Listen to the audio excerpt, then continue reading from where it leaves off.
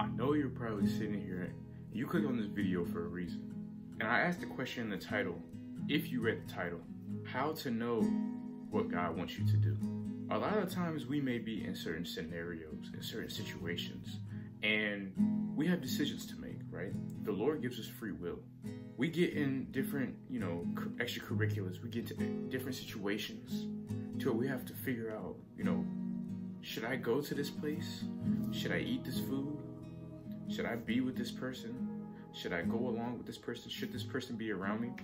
This video is about spiritual discernment, how to know, what God wants you to do. And I like Proverbs, and I have 2 verses in Proverbs, and these verses really stuck out to me when talking about discernment. Proverbs chapter 1, verse 7 says, "The fear of the Lord is the beginning of knowledge." The fear of the Lord is the beginning of knowledge. A lot of people talking about, fearing God, right? Why should we fear God, right? Because fearing God is a sign of respect for God, right? You're not supposed to fear man, right? The fear of the Lord is the beginning of knowledge, right? Knowledge, right? But that type of knowledge isn't book smart knowledge, isn't street smart knowledge. It's godly wisdom. If you've read the book of Proverbs, Proverbs talks a lot about wisdom. Wisdom, wisdom, wisdom. And a lot of people lack it. Godly wisdom, specifically. The other verse I have for you is Proverbs chapter 3, verse 5 through 6. And this one, you're going to really want to listen to this one because this one is deep. Trust in the Lord with all your heart, and do not lean on your own understanding. In all your ways, acknowledge him, and he will make straight your paths. I'm going to read it again. Proverbs chapter 3, verse 5 through 6. Trust in the Lord with all your heart, and do not lean on your own understanding. In all your ways, acknowledge him, and he will make straight your paths.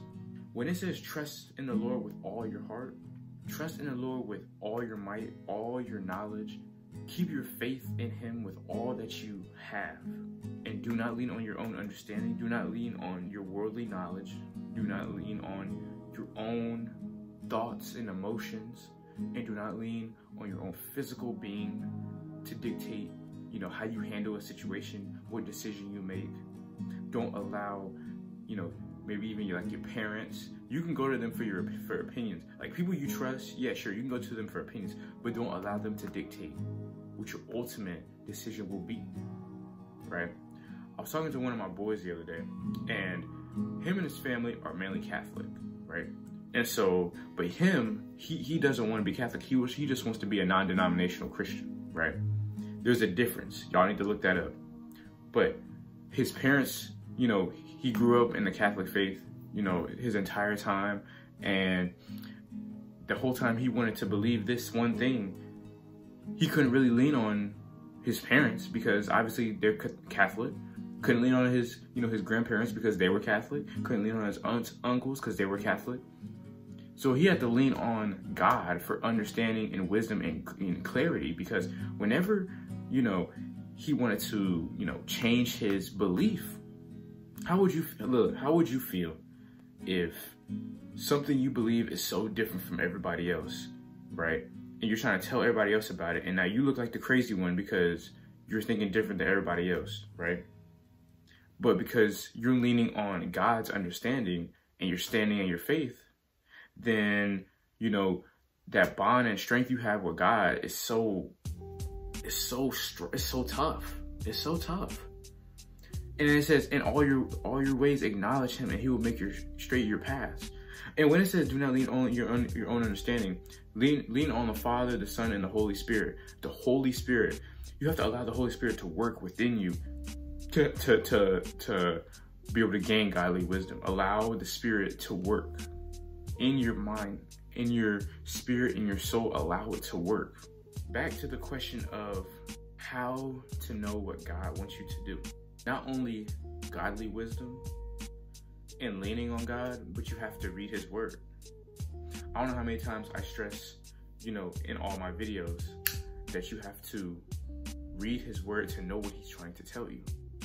Because You could be reading any type of verse, and you could be going through a certain situation. And regardless of what the situation is, if you don't know what God is trying to tell you, right, then what's the point? If you're not allowing God, the Holy Spirit, to work within you, what is the point? You're leaning more so, you're letting Satan really dictate what you're gonna do. You're letting the world dictate what you're gonna do. The Bible talks about not conforming to the world. That doesn't only mean how you act, but that means by the decisions you make and how you live. Right? Now, that doesn't mean you're gonna live this perfect life. Never said that. So don't quote me on it. But what I'm trying to tell you is, look, bro, how to know what God wants you to do is really simple. The word talks all about it. You got to read the word. You have to live the word, right?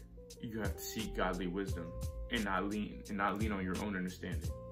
Lean on God for what to do next in your life.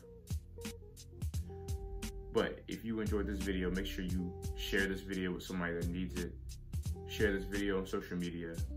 You know, share it with a friend, share it with a family member, whoever needs it. Make sure to like, comment, subscribe if you're new to the channel. Hit that notification bell as well. And yeah, man, I appreciate you for watching. God bless.